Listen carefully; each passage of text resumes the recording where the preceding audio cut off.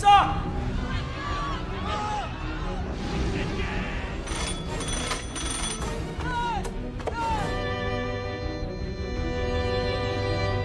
Beneath the lightless depths of the North Atlantic, entombed in fathomless black and gripped by ghostly silence, lies the remnants of a lost world, the RMS Titanic. Once the pride of the White Star Line and the epitome of luxury, she now looms as a spectral memento of mankind's arrogance. Having set sail from Southampton on her maiden voyage on the 10th of April 1912, over 700 third-class passengers boarded, mostly immigrants clinging to visions of a fresh start in a new land. Yet for many, their dreams would be swallowed into a freezing abyss, fates sealed by the leviathan's lethal brush with destiny. Join us as we delve into the harrowing final hours and the unspeakable things that happened to the Titanic's third-class passengers. The third class. When the Titanic set off on its fateful maiden voyage in 1912, it was hailed as the paragon of luxury and deemed unsinkable. Yet beneath the veneer of luxury and grandiosity, there existed a stark disparity between the classes aboard the Leviathan vessel.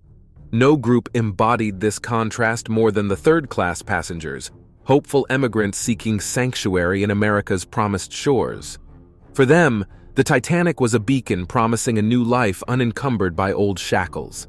A third-class Titanic ticket cost $15 to $40, equivalent to a hefty $424 to $1,130 in today's money. This represented almost 2 months' wages for most passengers, a sizable drain on meager savings accumulated through backbreaking toil. And yet, they boarded the ship of dreams, with optimism running high, armed with dreams infused by the promises of the new world. Before being allowed on board, all third-class ticket holders underwent vigorous health checks by crew members trained to look for infectious diseases. Titanic carried a medical team headed by Dr. William O'Loughlin, which inspected passengers and returned tickets stamped for approval based on their perceived cleanliness. The White Star Line took measures to prevent onboard outbreaks, though medical care once aboard still fell well short of the standards enjoyed in first class. There was only one surgeon, Dr. Simpson, to attend to hundreds of steerage passengers. 2 stewards named Alice Leader and Elizabeth Dowdell assisted Dr. O'Loughlin in caring for third-class women and children. A single hospital contained just 4 beds for nearly 700 third-class travelers, compared to much better-equipped medical facilities available for wealthier passengers on other decks. A realm of extremes. The RMS Titanic epitomized luxury, catering to elite patrons accustomed to indulgent lifestyles ashore. The first-class quarters were a translation of such lavish comforts to the high seas, featuring palatial suites with private promenade decks, a magnificent dining saloon adorned with a glass dome and electric chandeliers, serving up to 10 exquisite courses per meal under the esteemed care of master chefs. Social establishments like the elegant Café Parisien offered the ambiance of a sidewalk retreat amidst Parisian trellises and ivy, while a fully equipped gymnasium, supervised by a professional instructor, boasted cutting-edge fitness contraptions. Even exotic Turkish baths promised therapeutic heat treatments, marking the pinnacle of nautical decadence to rival the finest hotels worldwide. The ship's orchestra performed live soothing symphonies daily, transporting the upper crust gathered in saloons. For the creme de la creme gliding across Titanic's polished oak and mahogany-accented hallways during its doomed maiden voyage, life was an endless gala of leisure and self-indulgence even amidst the open Atlantic seas. In stark contrast to these rarefied comforts, deep within Titanic's bowels lay far more modest lodgings and utilitarian public spaces allocated for third-class passengers, primarily hopeful emigrants bound for America, clutching dreams rather than social pedigree. While basic compared to the lavish staterooms upstairs, the cabins themselves represented radical improvements from most contemporary shipping standards, offering amenities like running water, electric lights, and enameled panel walls instead of exposed metal. Shared public areas, like the rudimentary dining halls, smoking rooms, and open galleries, fostered community among diverse souls from numerous homelands. Yet these relative advancements below deck could hardly conceal the severe disparities in provisions across classes. This dichotomy is sharply highlighted by survivor accounts and loss statistics, heavily slanted against third-class occupants. Behind all the fanfare surrounding Titanic's luxury and size, the allocation of 4 bathtubs for over 700 occupants shockingly spotlights why some dub it a floating manifestation of class inequities. Furthermore, gates under U.S. immigration laws sectioned off areas, minimizing contact and cordoning third-class passengers to lower parts of the ship. Signs of class divides emerged in leisure activities and mealtime routines for passengers occupying different quarters in this microcosm of society afloat on water. Their experiences living aboard this ship varied dramatically, depending upon the portion of Titanic they could access. As tragedy struck, gateways and hallways meant to maintain exclusivity transformed into obstructive barriers and confusing labyrinths, dictating entirely different odds of survival for those residing on separate decks. The daily grind. There were no luxuriant salons or plush libraries for third-class traveling in steerage, of course, just modest designated areas where they could socialize, momentarily escaping cramped rooms. One such oasis was the smoke room tucked away on Deck C between tourist third-class cabins and the dining area. As the name suggests, this space provided a dedicated smoking area for men reminiscent of cozy gentlemen's clubs that defined social realms in that era. Comfortably furnished, it opened directly across from the galley containing cooking apparatus to service adjacent third-class dining rooms. Constructed of varnished teak and mahogany, the smoke lounge, measuring approximately 30 by 18 feet, featured windows along its longer side that could open, allowing refreshing sea winds inside. Unlike the smoke room's exclusivity, a larger, more openly accessible area called the general room facilitated the mixing of passengers farther below on C deck. As the White Star Line 1912 handbooks for Titanic crew indicate, it was intended as a lively space akin to general quarters for troops on military ships. Hence the name. Though actually less cheering than strategically positioned for convenience, it was built along the third-class section of the ship, making movement easier for stewards attending to either group. Furnished wooden benches attached atop mostly unpaneled walls lined parts of its 50 by 30 feet expanse. The rest remained open floor space encircled by lone movable chairs. It connected directly to 2 stairways for the throngs in steerage, besides arched entryways from passage corridors making circulation seamless. The dining area. In old photos showing the Titanic's dining saloon specially built to host elite passengers, one beholds resplendent interiors, outfitted to transport diners into luxurious escapism. Expanses of gleaming mahogany carved into delicate Rococo-style wall panels and chairs exude restrained opulence.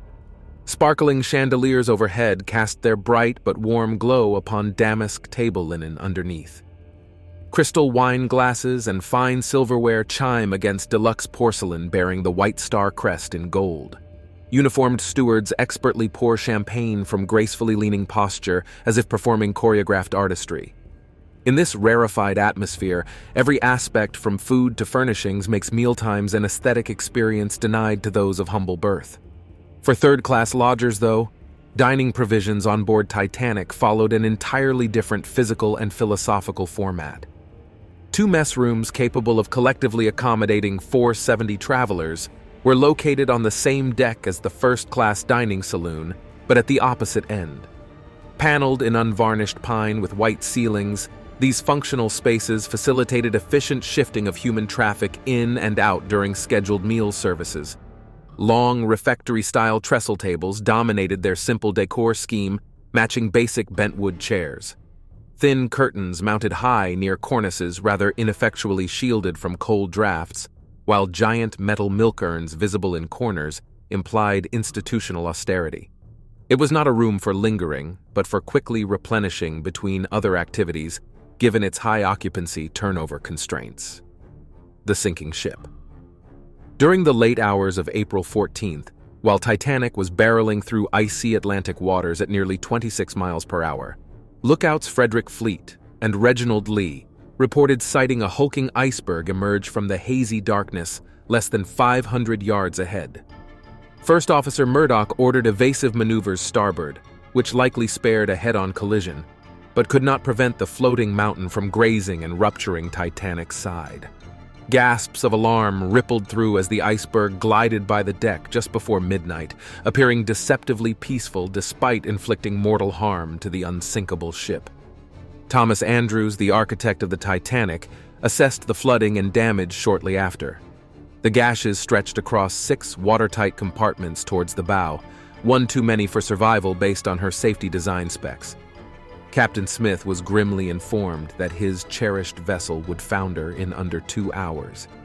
As the scale of damage revealed itself, Smith ordered wireless operators Phillips and Bride to begin transmitting distress signals. He also directed the crew to start loading and lowering the lifeboats. Murdoch and Second Officer Lightoller interpreted the "women and children first" protocol differently. The former allowed men to board if no women or children were around, while latter stuck rigidly to the edict. This seeded confusion, especially since Titanic was severely understocked with lifeboats, 16 wood and 4 collapsible ones capable of carrying barely 50% on board. As the dreaded realization set in, a remarkably orderly exodus started initially. The upper classes had easier access to the boats from the boat deck and exerted cultural pressure to be prioritized. The technical challenges of navigating a sinking megaship also meant third-class passengers in further astern compartments stood disadvantaged from timely evacuation into unfamiliar terrain. Some, like Daniel Buckley, spoke of no impediment, but other testimonies and recovered bodies imply not everyone escaped. By 1:30 a.m., distraught wives were torn from husbands and families, as only women and children were permitted to escape aboard the early boats. Millionaires Benjamin Guggenheim and Isidor Straus moved to stay back and face consequences, rather than using privilege as lifesavers. Meanwhile, the ship's fate was sealed as flooded bows gradually upended the entire structure from its original majestic form. Myths versus reality. Titanic's swift toppling sequence soon swallowed hundreds of gentlemen, chiefly emigrant passengers occupying modest third-class cabins towards lower desk areas. Compared to wealthier patrons residing in plush rooms, first-class suites above, these steerage travelers held limited options for reacting once ice waters invaded, since most boats were already depleted minutes after the collision. Significant loss therefore concentrated amongst hopeful immigrant families because regulations structurally hindered their escaping easily. Or did they? Common Hollywood portrayals depict gates barring exit stairs with crew callously keeping gates locked. Even water rose drowning poor passengers helplessly behind metal bars. Were steerage truly trapped below deliberately? In reality, while regulations mandated segregating classes, minimized disease transmission risk under 1907 U.S. immigration laws targeting immigrant inspection processing Ellis Island, no verified events support the trapped behind barricaded cage hypothesis. Inquiries interviewing surviving passengers found most gates serve ornamental purposes, not jail cells. Irish young migrant Daniel Buckley clearly refuted malicious imprisonment notions, altogether declaring equal prospects fleeing above decks, regardless of ticket privilege. Architectural barriers proved inconvenient navigation more than intentional restraints against lower groups. Other well-known blockade reports of steerage passengers led by Burke were similarly rectified later, just small, waist-level, unlocked hatches, easily removed once annoyingly discovered. No explicitly verified incidents showed locked exits preventing stair access when evacuation was urgently required. Neither did the crew actively restrain steerage folk migrating upper decks, obeying protocol and prioritizing women and children. Confusion, not conspiracy, primarily prevented more saved that night Titanic sank. But the aftermath still paints a harsh reality. A mere 25% survival rate for third-class passengers, starkly overshadowed by the comparatively higher survival rates of 42% for second class and a more privileged 62% for first-class passengers. This glaring contrast unveils a deeply rooted injustice, exposing the systemic biases that translated into tangible life and death consequences. While third-class passengers might not have endured the extreme portrayals often depicted in Hollywood, The statistics show the unequal footing these individuals faced, emphasizing the profound inequities that played out amidst the chaos, leaving third-class passengers disproportionately vulnerable to the unforgiving elements of that ill-fated night. Another belief hints at the Titanic's failure to provide enough lifeboats, mainly due to the White Star Line deprioritizing safety over aesthetics and cost. Alexander Carlisle actually resigned from his chief designer role over being overruled on adding more lifeboats, an eerily prophetic dispute given ensuing events. Ship owners like J. Bruce Ismay didn't anticipate all passengers requiring evacuation simultaneously, and applied outdated regulations and metrics for provisioning to their folly. Chaos in the shadow of death. If the gates were not the primary cause of the significant death toll among third-class passengers on the Titanic, what actually transpired? The failure lies squarely in the absence of clear process protocols amidst intense prioritization of women and children versus men. In stressful and ambiguous situations, many individuals hesitated, awaiting guidance that never came, instead proactively navigating upwards themselves. Remarkably, a few lower-class travelers in the third berth were aware of the detailed layout directions towards the top deck, where the lifeboats were located. These lifeboats were scarce and numbered, and those rendered hesitant faced formidable layout challenges when attempting solo escapes, unlike their drilled first-class counterparts, who were habituated to indicated emergency routes via boat diagrams throughout their accommodations. The latter enjoyed access to marked staircases directly leading to davit-launched lifeboats, while immense and enviable linen rooms remained strikingly off-limits to immigrant groups below. Structurally ignorant of critical evacuation trajectories, these passengers were stuck relying on explicit instructions in steerage gathering halls and succumbed to rapid submergence, with water penetrating their sections swiftly. The vessel's doomed angles shifted violently skyward, unbolted furnishings creating a deadly pinball effect in chaotic corridors. Stairways suddenly became impassably steep amidst relentless flooding, causing immense disorientation for patrons struggling to orient themselves when no prior familiarization tours were provided, unlike for first-class arrivals. Adding to the complexity, most foreigners spoke little comprehensible English during those decades before affordable translations, and the written directional signs featured cryptic symbols rather than simple, showcased artwork arrows. Different from the universal visuals we have today, technology lagged behind, replaced by human stewards demonstrating drills. Verbal-only commands disappeared, proving ineffectual when overwhelmed stewards were occupied above. Left to their own devices, chaotic emergency wayfinding significantly affected third-class passengers who were unfamiliar with the floor plan and lacked clear instructions when seconds counted between rapidly sinking decks. The biggest injustice that occurred that night was the positioning of third-class passengers farthest from the lifeboats, mostly reserved for first- and second-class passengers. Third-class passengers had to travel a longer distance and face more obstacles to reach the boat deck, reducing their chances of securing a seat on a lifeboat. Some lifeboats were launched before third-class passengers could even reach them, leaving them with almost no option to escape. Based on recovered victim numbers, scholars deduce over 1,000 occupants remained inside during the Titanic's final descent under the Atlantic. Fewer than 15% of victims from third class were retrieved, compared to over 30% across higher classes, who had easier outer deck access. As the last lifeboats pulled away, thousands still thronged boundaries of their metal tomb, nervously anticipating rescue, while precious minutes were lost launching half-full boats by fastidious crewmen. Their shocked, indignant, and pleading cries echoing in the freezing night were the unheard requiems signaling a 70% third-class mortality rate. Those already flooded below decks certainly endured unspeakable horrors: gushing whirlpools, electric explosions, slammed debris, and bone-chilling icy waters claiming them before merciful drowning. Suffocated silence eventually greeted witnesses as Titanic's lights flickered out one last time before she disappeared under the waves for eternity.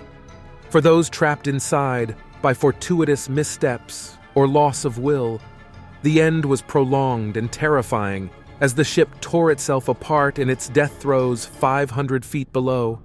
Their final moments were unrecorded, but undeniably traumatic. Now it's time for today's subscriber pick. Whenever talking about the unspeakable things that happened to the Titanic's third-class passengers, the first things that come to mind are the gates and locks. The legends tell of ruthless crew members locking third-class passengers during the evacuation, callously dooming hundreds below deck. In reality, detailed government inquiries revealed only a single padlocked gate complaint by Irishman Daniel Buckley, which was quickly broken open by angry men. Titanic had minimal physical barriers segregating classes, and stewards urged passengers to move upwards almost an hour after collision. But the gates, although few, still contributed to the tragedy. In the scenario of life and death, they slowed down and hindered passengers when every minute counted. Inadequate guidance from the crew, the challenging labyrinthine anatomy of the ship, and apathy from stress likely impeded more third-class evacuees rather than intentional deprivation. Nonetheless, the gates became symbolic of the great class disparity on the Titanic. What are your views on the class difference that was in the Titanic? Let us know in the comments below. First, deaths preceding mass calamity. Before the scenes of abject turmoil and mass casualties in freezing darkness could sear themselves into survivors' eternal memories, smaller, more private horrors claimed the earliest victims trapped by circumstances below. Among the initial casualties following the collision's destructive jolt were post office clerks who had been laboring hard since Southampton to organize all the mail on D-deck. Popular legend assumed that Titanic's very first fatality involved the postmaster, James Williamson, leading 5 assistants who drowned in the inundated postrooms while trying to retrieve precious registered letters. Some variants fancifully painted Chief Clerk Williamson heroically going down after freeing others, their bags clutched determinedly sinking forever with their missives, as a dutiful guardian protecting professional oaths unto death. Setting aside salacious imagery, the truth proves far less dramatic, yet equally regrettable. Eyewitnesses who last saw personnel on duty confirmed postal staff working frantically, moving unsorted mailbags upstairs to the passenger reception area to escape the rising waters. None perished bravely chained inside deliberately sealed vaults, honoring duty over life in the sensational way movies portrayed it later. Officers afterward testified that all clerks and mailroom staff abandoned their respective posts once ordered to the top decks, indicating that procedures for saving themselves prevailed over regulations for protecting postal cargo. Their bodies were eventually recovered, floating amongst the wreckage the next morning, providing evidence enough that no one lingered behind intentionally sealed hatches. Fate dealt a crueler blow to engineering crewmen Jonathan Shepard and Herbert Harvey, who were whisked away in the earliest bursts of Torrance. They did not die for mailbags, but in a selfless attempt to aid each other before the waves overwhelmed the boiler rooms.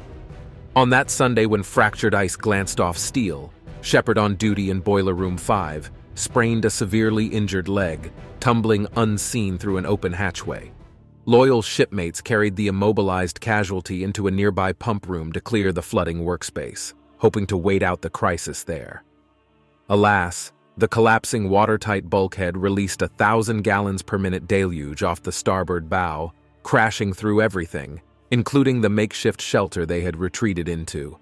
With the inrush suddenly drowning the room, the quick-thinking crewmate rushed upstairs to escape, but remembered that Shepard still lay helpless below.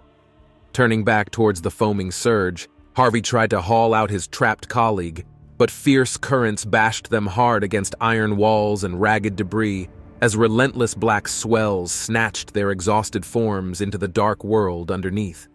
The 32-year-old Shepard was officially logged as the first human loss when Titanic's riven lower hull admitted the hungry Atlantic abyss before 1,500 others followed. His body was never found, unlike some crewmen who met similar ends that traumatic night. The ultimate sacrifice of rescuing another wasn't an alien concept in maritime services, drilled into men with either. Harvey appeared like those stalwart types himself, originally from Hampshire, entering the merchant navy at 19 as a trimmer tending coal furnaces on steamships before joining White Lines in 1912. What felled Titanic's first casualties wasn't mailroom heroics, but a cruel chance of stumbling wrong place followed by selfless reactions when disaster struck without warning. Unsinkable Molly Brown.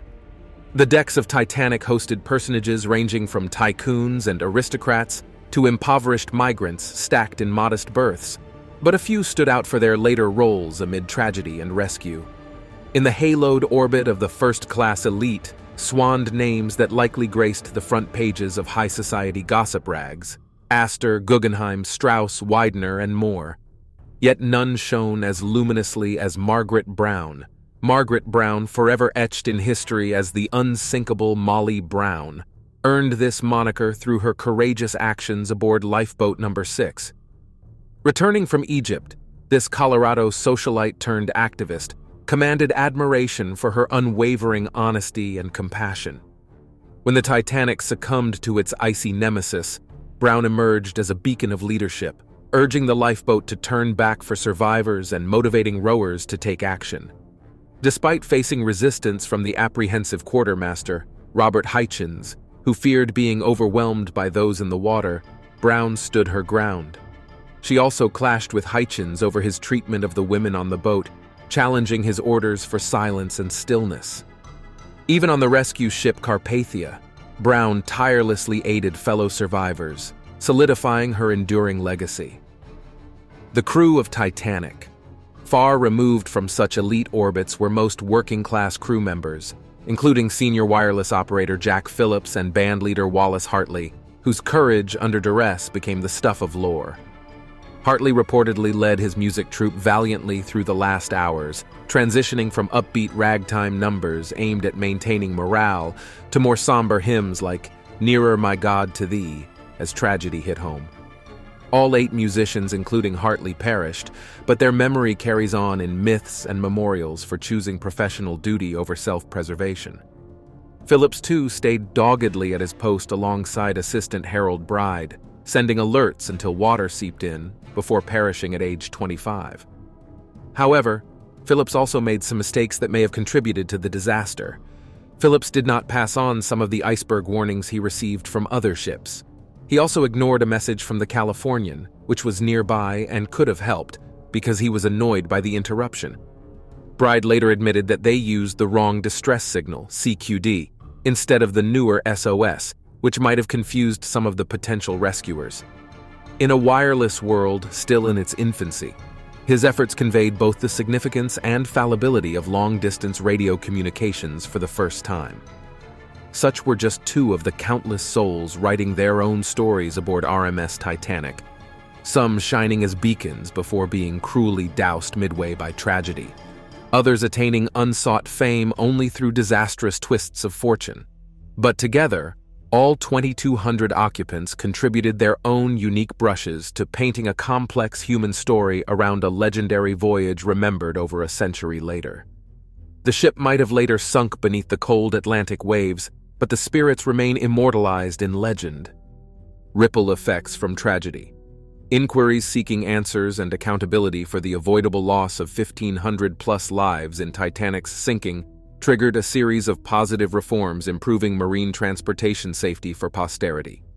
As investigative teams peeled layers behind contributing lapses, they illuminated a dangerous paradigm centered on underestimating natural forces, complacency from past successes, and using human loss scales for cost-benefit decisions. With commercial shipping expanding exponentially to support global ambitions, urgent reforms and mindset changes were needed. The British Titanic inquiry, chaired by Lord Mersey in 1912, and the American version led by Senator William Alden Smith delved through details behind the unprecedented Atlantic catastrophe through extensive witness accounts. Beyond determining key failure points like inadequate lifeboats, discounted ice warnings, dangerously fast nighttime transit speed, and flawed evacuation drills, procedures, they crucially established critical human errors stemming from arrogance, negligence, and outdated regulations lagging behind megaship innovations. White Star Line management and crew accounts tried obscuring the truth but eventually succumbed under an evidence barrage. Findings shattered public trust in shipping safety claims. The inquiry's outcomes became instrumental catalysts for mandating improved marine legislation and tightening enforcement to restore faith and force conglomerates into line. International efforts like the 1914 Safety of Life at Sea or the SOLAS Treaty played a pivotal role by creating stability, structure, and compliance accountability mechanisms hitherto missing. It established 24/7 wireless communication, trained crew drills, accessible life jackets, boats for all, and ship inspections, among other changes. Updates responded to incidents over the century like 1966's SS Heraclean disaster, producing stronger designs, unity, and responsibility across private and governmental players in marine travel's lifeblood. Industry practices transformed from lax ceremonial traditions relying upon crew intuition at sea to codified procedures with smaller margins of human discretion. Lifeboat capacity upgrade from Titanic's 20. Hull markings and dedicated safety departments focused solely on passenger welfare even in emergencies. Real-time disaster reporting improved for swifter rescue coordination. While economics still contributed to underlying risk factors, ethical commercial success adjusted itself to avoid repeating history's lessons written in blood. The wreckage.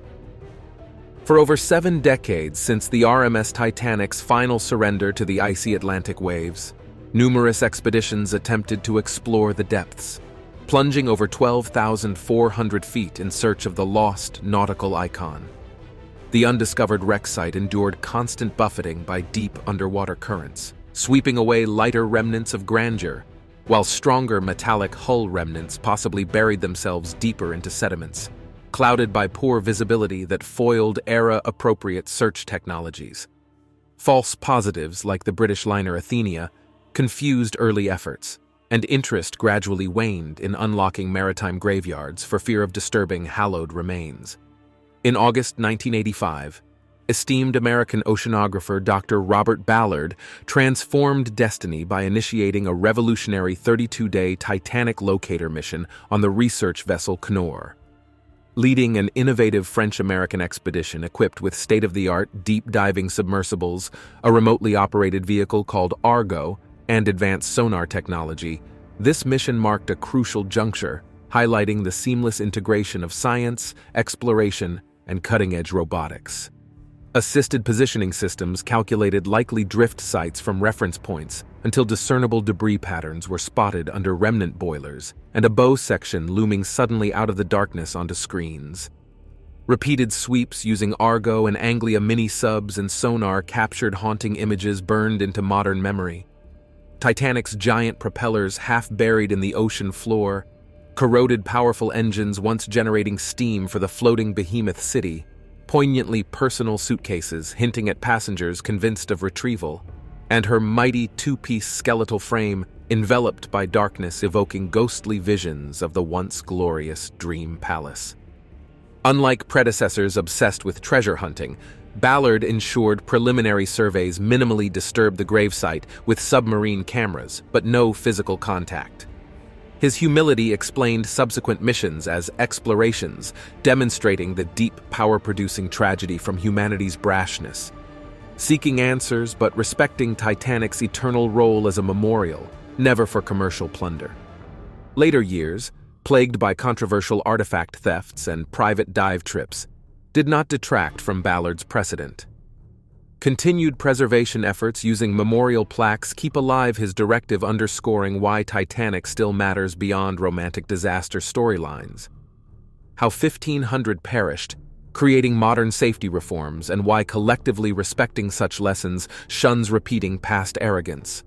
Rediscovering Titanic a second fateful April night 72 years later, thus fittingly turned the lens inwards, making humanity question hubris instead of outward for financial spoils.